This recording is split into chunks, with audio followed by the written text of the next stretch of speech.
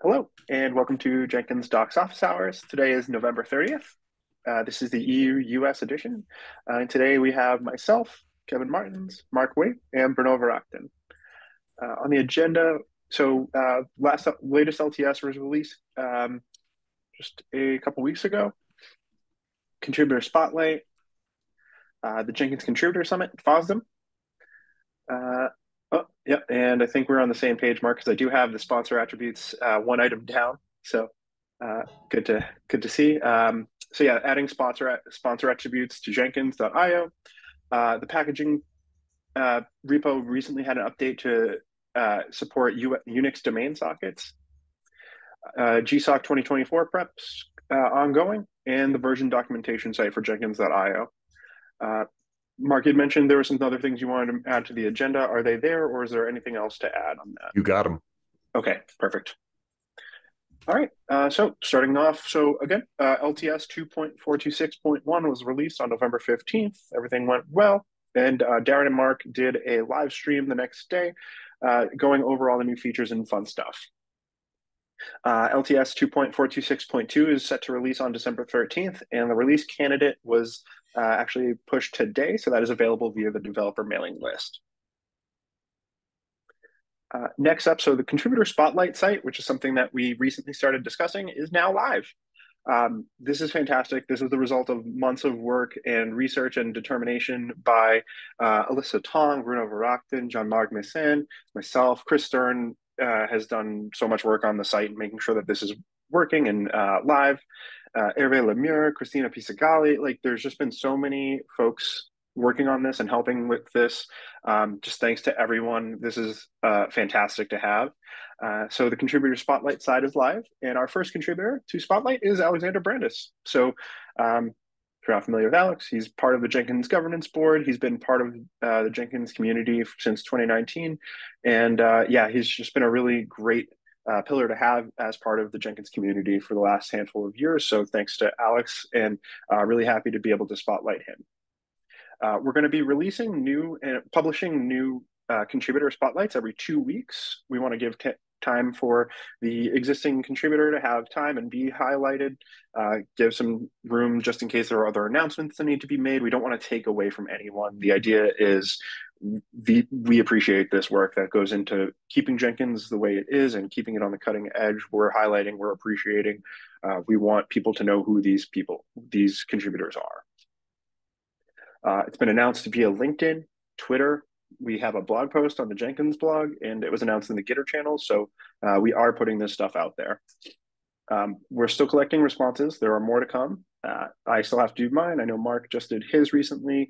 There's a couple other folks that are still we're still waiting on. So there's going to be more content to come, but we do have enough right now that will be good for a little while. We are generating feedback and suggestions, review from anyone that is willing to look at it. We've been able to update and fix some of the mobile formatting issues. Thanks to Chris Stern for doing all of this to help keep the site looking nice and presentable and everything. They're up very late doing a lot of work. So I just have unending thanks to Chris for all of this. And then something that just came up in the advocacy and outreach meeting we had earlier today was that the Jenkins contributor spotlight page, the way it's formatted or the way it's set up now, is if you click on the Jenkins name logo here, it keeps you on the contributor spotlight page. Whereas if you were to go to the blog, it will take you to the Jenkins.io homepage. This functionality is present in other areas. So plugins.jenkins.io, the same thing happens here. If I go to the GitHub release plugin, it's going to just take me back to plugins.io. Same thing with stories. If I go to any of the user stories, it's going to take me to stories.jenkins.io. So the question's been raised, should this be the case? Or should the contributor spotlight Jenkins logo navigate back to jenkins.io? Alyssa had pointed out that if someone's not aware, they would have to click on the blog or the documentation or something else that is part of just jenkins.io, and then they can use that to get back to the homepage. However, the contributor spotlight functionality is consistent with other subdomains that we have in the infrastructure. Um, so yeah, curious, Mark, Bruno, what do you think? What do you have thoughts on this? Or preferences? In fact, I've been thinking for years that this was kind of a bug, or maybe a bug in me, or in bug in the website. I was not able to decide, but it's disturbing for me to click on Jenkins and not go to Jenkins.io. It always has been, but I didn't find the time or whatever to file an issue or something. I was not sure if that was a problem or just me not understanding how the website's supposed to work. So for me, yes, I would prefer to have to go back to Jenkins.io in all of these sub websites whenever I click on Jenkins, but that's just personal taste. And I think my personal taste is the other direction, because when I'm on the plugin side, I want to stay there. But it's a fair point that it's a preference thing, right? It's not an obvious, oh, it should always do this. I think pretty commonly top left takes us to the root of everything.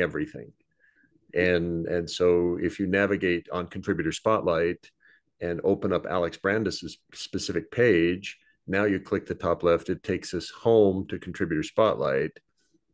Yeah, and likewise for plugins. So it's behaving, at least in some fashion, as conceptually consistent, but I'm not sure that it's consistent for what users expect. I don't know. I don't want to open a can of worms, but couldn't we set something with cookies? You know, like some website do with dark background or light background. No. Probably could, but I don't think that's a level of. I don't think we want a preference management UI on the Jenkins static website. Yes, we certainly could, but I would lobby against it, just because let's now. That's just me, but there's an element of mine that's lazy and says I don't want to mess with this if I don't have to. If it's not broken, don't fix it. Well, and if it should always go to www.jenkins.io, then we make the change in the top level components page. Mm-hmm. And I think that's a good thing to have as a discussion in that context. Thank you very much, Mark and Bruno, for sharing. I'm actually pretty torn on both sides. I can see why it makes sense to have it go home, and I also get that it's doing the same thing other pages are doing. So, yeah. Should I just open an issue for this, Mark, on the Jenkins.io repo, and we can have discussion there? Yeah, I think that's a good way to approach it. Yep. Okay. Okay, then I'll go ahead and open up an issue on the navigation of that link, and we can have more discussion there. I think that would be really helpful, and we could get more opinions, because right now we're at a stalemate, and I'm not helping. So yeah, great. Any other thoughts, comments, concerns about the contributor spotlight site, Bruno and Mark, before we move on? Okay. Great. So next thing on the agenda is the Jenkins Contributor Summit at FOSDEM is happening. Jean-Marc Messen has written up a nice blog post explaining what the Jenkins Contributor Summit is, important dates, information, et cetera, who to contact. So all great information, really important. And then we also have the Jenkins meetup page actually up now. So if you are planning on attending, you can register that here and share that with us. And so we'll know who's attending and who to expect and who to plan for and everything like that. The folks right now listed are hosting. So we actually have gotten one more attendee. That's nice. So great. So great to see you there. And yeah, obviously there's still some time to register. FOSDEM is free to attend. So if you are in Brussels and you want to go, you feel free. Next up, so we just had a packaging pull request merge, and this pull request adds support for Unix domain sockets in Jenkins. This user has submitted the pull request. They've explained the purpose and the reasoning for the update.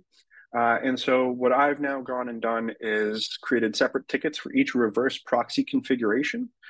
This creates new because it's now supporting the Unix domain sockets, there's additional steps and information that needs to be added to the reverse proxy configuration pages. So I've created a separate issue for each one. And for the Apache one specifically, since the user contributed using Apache as their example in their kind of building test, I've tagged them in the Apache ticket to see if they'd be interested in adding that documentation. The rest, we would want to have people with Nginx experience or proxy experience, Pomeram experience, et cetera, kind of making sure that this is all going in there correctly, that it's not upsetting anything or contradicting anything that already exists, because we do have what works already.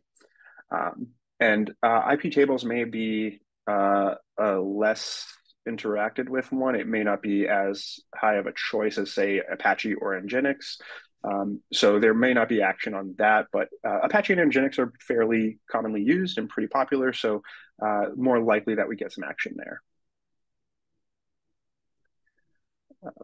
And then, Mark, anything else on that stuff, on the reverse proxy stuff, or anything that I missed? So the option is there to do the work, and this is non-trivial doing this, because you've got to know enough about the reverse proxy to configure it to use Unix domain sockets, and you've got to know enough about systemd to configure Jenkins to use Unix domain sockets, and then you've got to be able to write it into the text. So the issues are open, and they are not great candidates for a brand new contributor.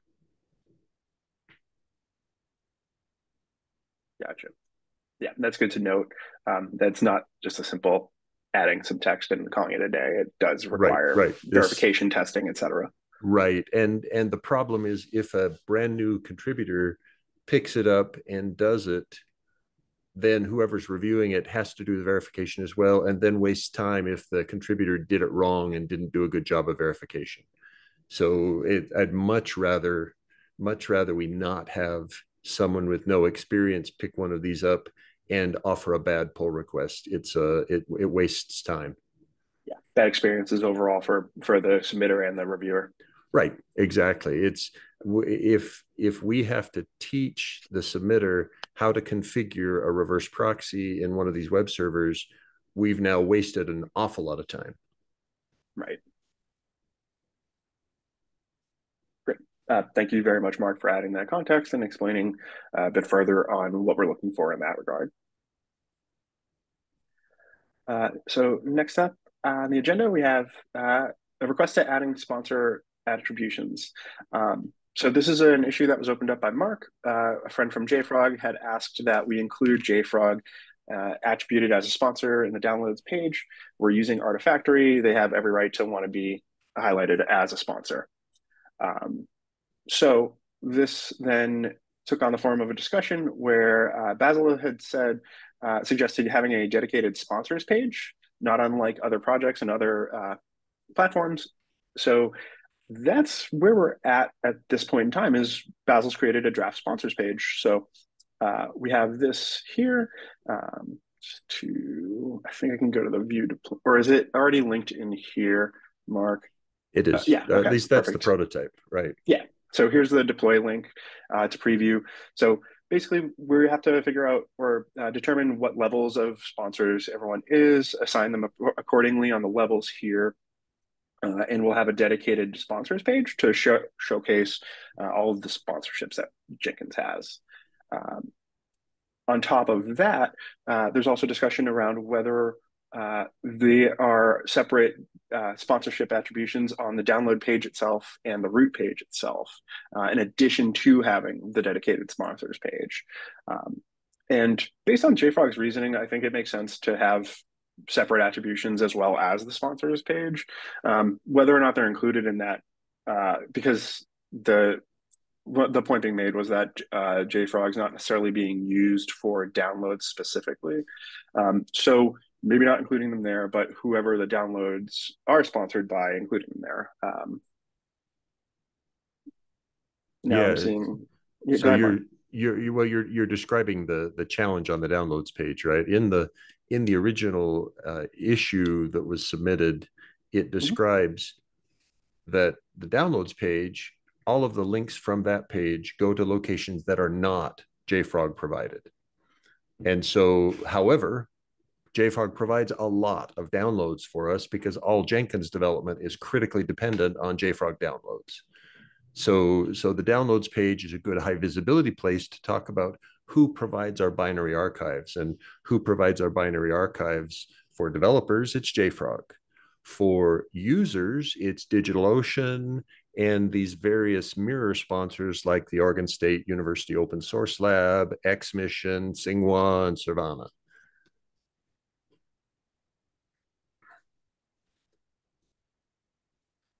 So yeah, the discussions are there, and we don't have a final solution yet. But I like and agree with the idea that we need to set levels and place sponsors here. Right now, if you go to the root page, www.jenkins.io, in a separate tab,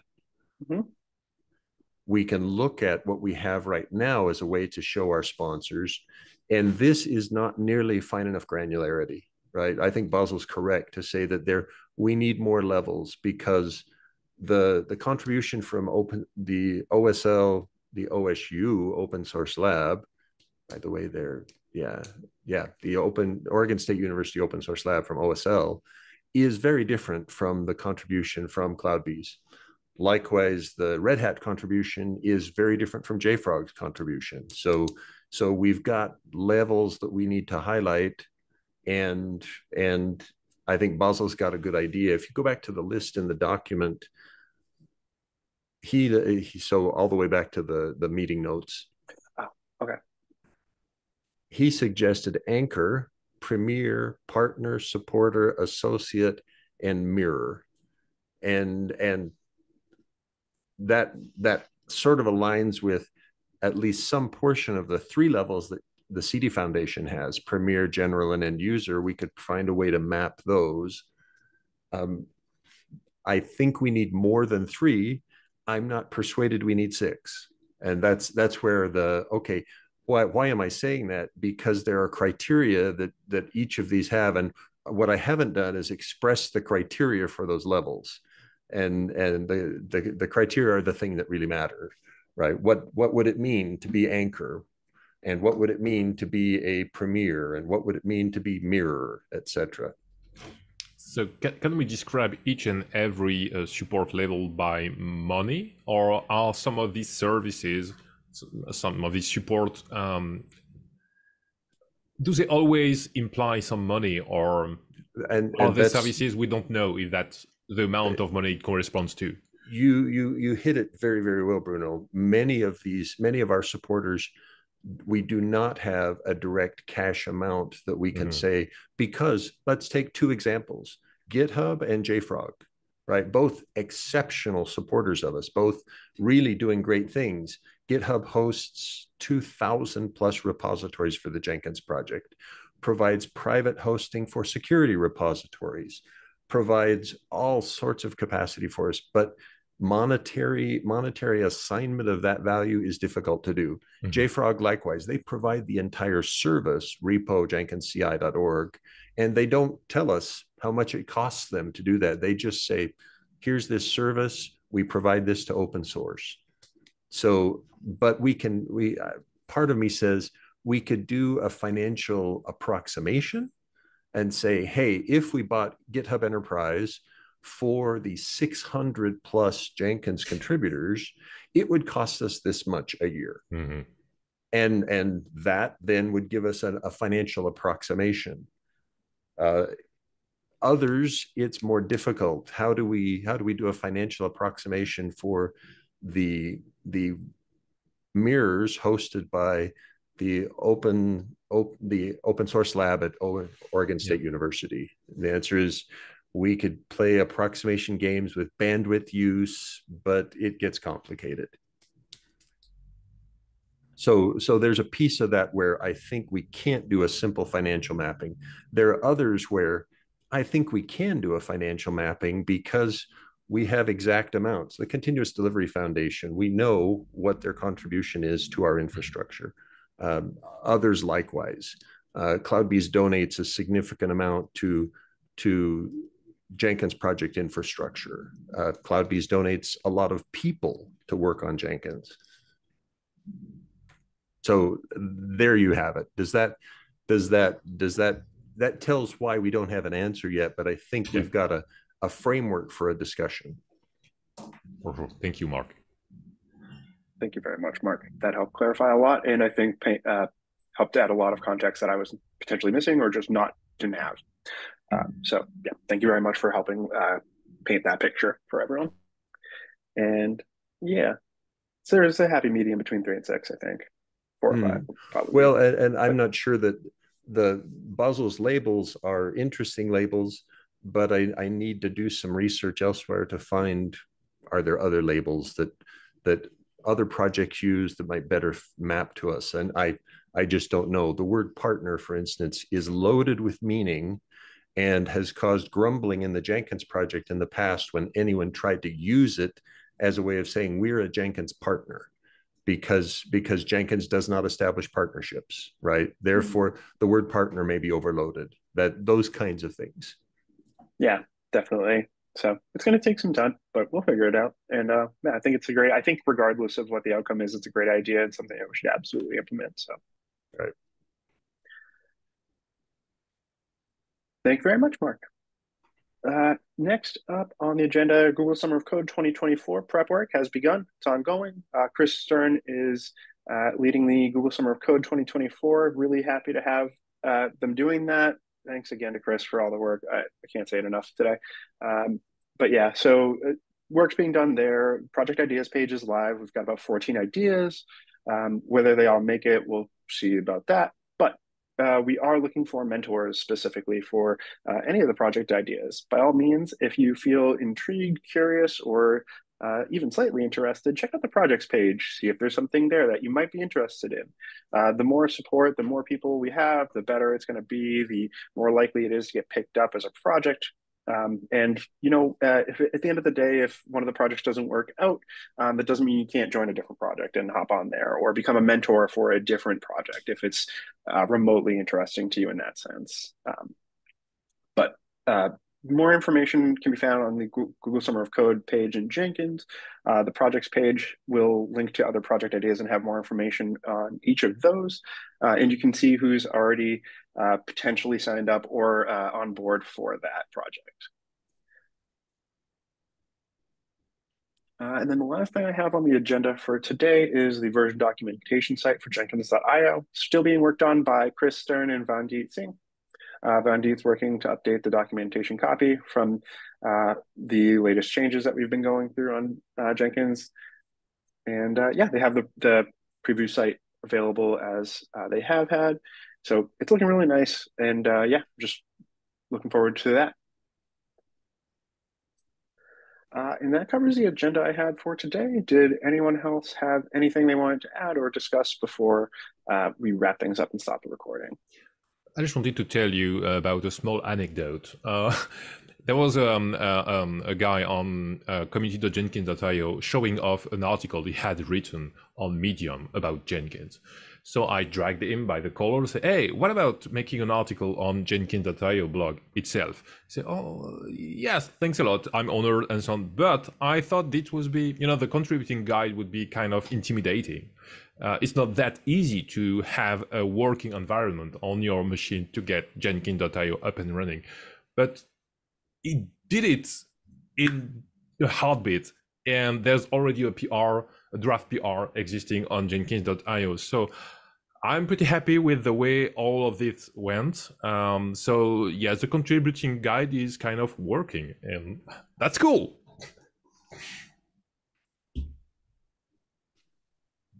Thanks, bro. I'm glad you pointed that out. I did see that earlier. I've been working on the contributor spotlight stuff, so I didn't get a chance to review it yet. But no hurry. Really cool that it's someone cross-posting from Medium to like have that visibility come over and kind of expand upon that. That's so cool.